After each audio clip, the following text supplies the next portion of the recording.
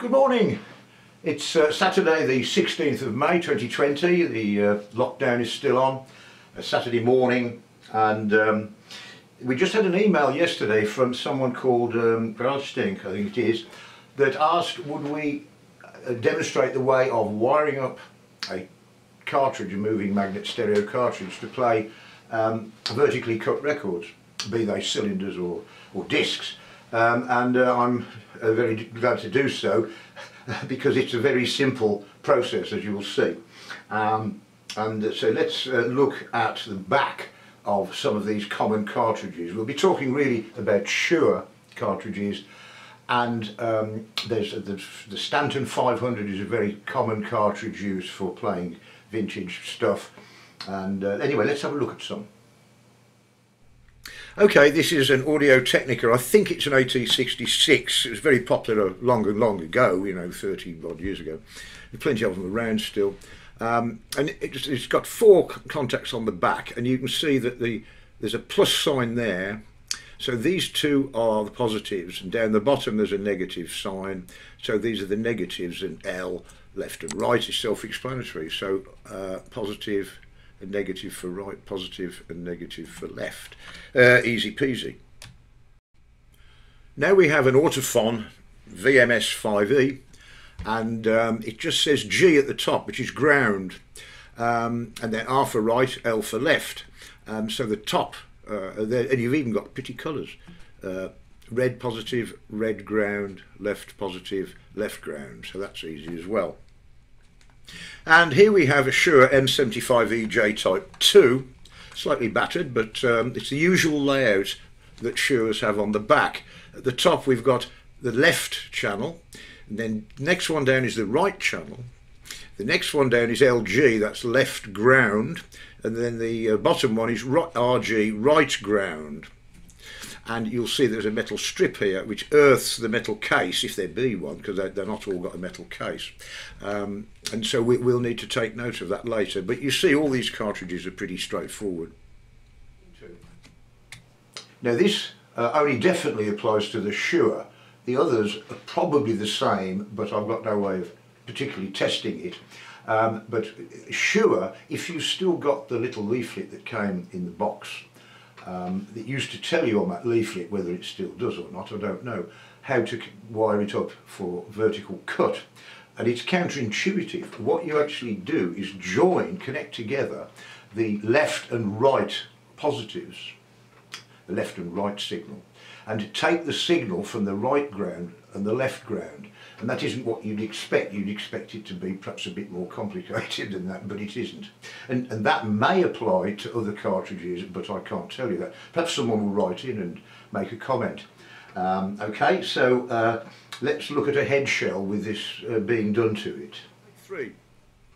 Before looking at the head shell, let's look at the business end of the pickup arm. And I'm assuming that most of us have got this kind of arm and the head shell that you know, pushes in with 4 contacts. And it does help to know which is which in the arm, because when you're looking at the underside of a head shell from the back with it upside down, it can get very confusing, or at least it does to me. So looking at that arm, it's good to note that the one on the top left is the left hand channel, the one on the top right is the right hand channel, and the one at the bottom is left ground, and the one on the right at the bottom is the right ground. So if you sketch that out on a piece of paper or make a mental note of it, it does make life a lot easier. 2. Here's the back of our Shure cartridge, and we know that we must join the left and right positive channels together. So that is that one and that one, and we can use one of the pieces of wire in the head shell to do that.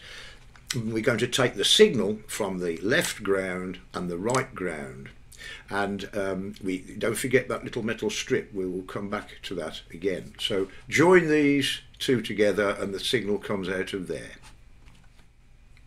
So here we are, we've got our cartridge the right way up, that's the top of it, and so we know that that's left and right, and we've connected them together with that green lead, and that leaves the left ground and right ground. And so that's where our signal comes. We're going to connect those 2 wires in the head shell. And notice the red one, which I've made the sort of chief one, is the left ground. Now the right ground that's got the metal strip on it, that is actually going to be our ground, if you see what we mean. We've only got one signal now, positive and negative, and that this negative, this ground, is the ground of the whole cartridge, just to be on the safe side. So now we can get ready and put the cartridge in a head shell, and there we are. Only I'm knocking off for lunch now. See you later. Okay, we've shoehorned the cartridge into an old Sony head shell, and you can see here is our green lead, which was at the top notes at the bottom, and here is our left ground, which is red, which goes round here and into the top left hand contact, and then the earth comes round here, and I'm afraid I've mashed up the insulation a bit, but it goes onto the other pin. So we're putting our output on the left hand channel, and these two pins here, there and there, those are the remaining empty pins which we do not use. Well, I hear you saying, what does it sound like? And I'm sorry to say, I haven't got a stylus that will fit that particular cartridge. It's an M75, and I have a couple of M75 generic, 78 styli, but they won't fit because this M75 is in a different body. So, oh, and also, this is a Shure thing, leaflet in the box of a cartridge, dated 2005, and it no longer tells you how to wire it for a vertical cut. So obviously people have forgotten about it. If indeed they knew that vertically cut records ever existed. So in case you think this thing's dissolving into a fiasco, it will undissolve itself again, because the question was, how do you wire a cartridge for vertical cut? Well, we've done that, and if you do that, it will play. But that means you've committed a head shell and a cartridge, and probably a stylus, to stay for vertical. And the cartridges are certainly never particularly cheap, head shells and all that sort of thing, and styli certainly are expensive. Moreover, not if you've got, supposing you've put in an 003 or an 00 whatever it is into this, that might not play all vertically cut records equally well. And if you've got a variety of heads, I mean, I've got about 5 or 6 different heads and cartridges, each with its own size and type of stylus in it, you might have to try all those on one particular vertical cut record to get the best results, and which you can't do. What you need is, let's just rephrase the question. What is the simplest way of playing a vertical cut record using a stereo moving magnet cartridge? Well, that's a slightly different question, and there are 2 answers to it. One of them I'll dismiss very briefly, because it's very, very fiddly and hazardous, and you can't guarantee that it's going to work, and that is to invert you have to invert one channel. Now, you can't do that once the signal's left your record deck, because it's in 2 twin screen leads, and the negatives are connected together invariably inside the record deck, so you can't invert one of those.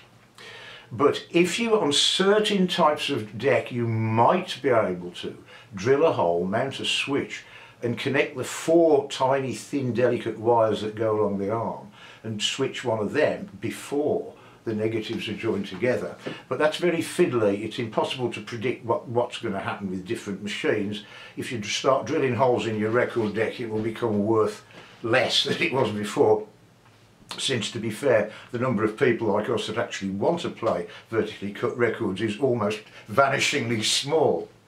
So that leaves us with one further simple and cheap way of doing it. In fact, it's so cheap, it's cheaper even than buying a switch to drill a hole in your record deck. So what is this great revelation? Well, I'm just going to make a cup of coffee and then I'll tell you. Here it is, it's a transistor, it's a 2N3904. Now don't worry, it's not going to get dreadfully technical, in fact it's going to stay quite simple. Take two. This is called a unity gain phase splitter, but don't worry about that at all. Here we've got a little wave coming in, that represents sound coming in, and it goes up and then down and then back up again, right? And that's a signal, like sound for example. And it goes through this transistor. Now, when it comes out here at the emitter of the transistor, it's in the same phase, up, down, up, up, down, up. But if you tap off the signal from the collector here, it's down, up, down. It is indeed 180 degrees out of phase, which is exactly what we want. So we forget about taking the signal from the emitter. We take it from the collector, and I've zoomed in again, but it doesn't matter, and via a capacitor, 10 microfarad capacitor, out it goes, and so we've attained what we want, which is one of the channels is now 180 degrees out of phase with the other. 40. In order to make a thing like this, you know, it really isn't very complicated. Your auntie could probably make one for you, and the actual cost of the components I worked out this morning was 70p, and that was only buying one of each component. I mean, normally if you buy resistors you buy 20 or 50 of them, and then they get incredibly cheap. So I'll show you now by a montage just how easy it is to make this little gizmo.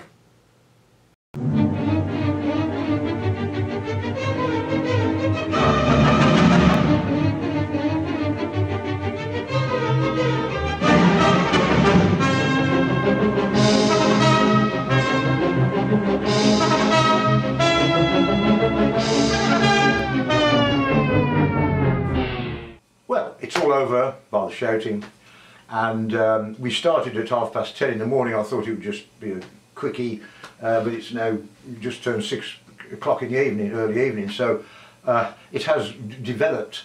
Possibly you may think too long, but I think you'll agree that if you just bear with me a little longer, what we're going to do now is put this thing we made in circuit, and to do that it's physically laid out on the bench here.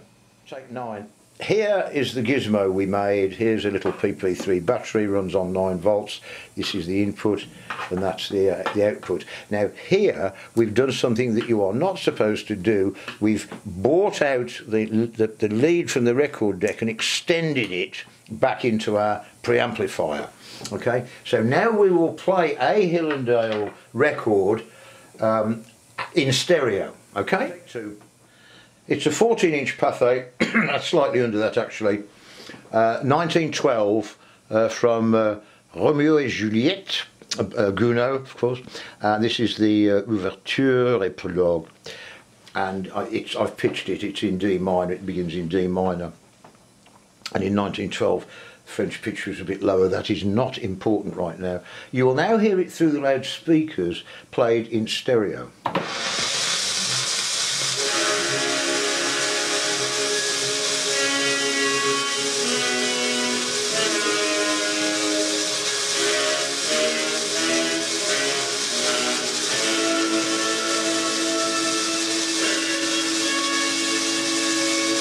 And if I now put it into stereo, into mono, the signal disappears because it's 180 degrees out of phase. It cancels out, but it leaves us with a lot of horrible mush and hiss and crap, and that is what our little module hopefully will minimise.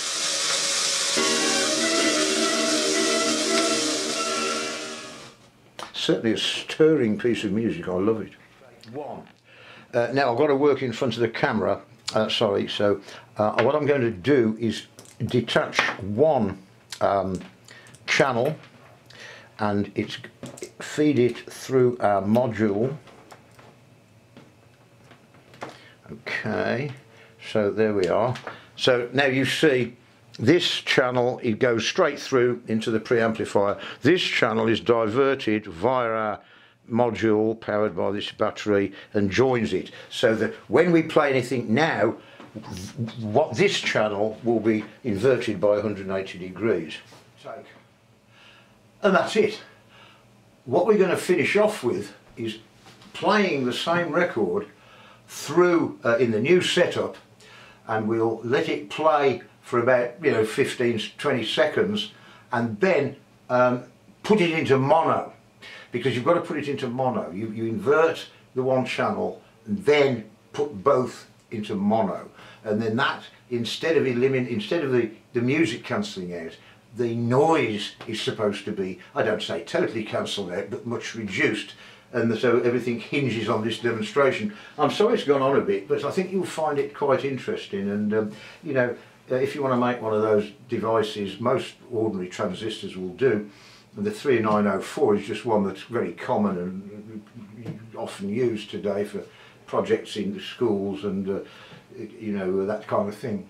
Okay, so enjoy a little bit of Gounod's prologue to Romeo and Juliet. Thank you very much.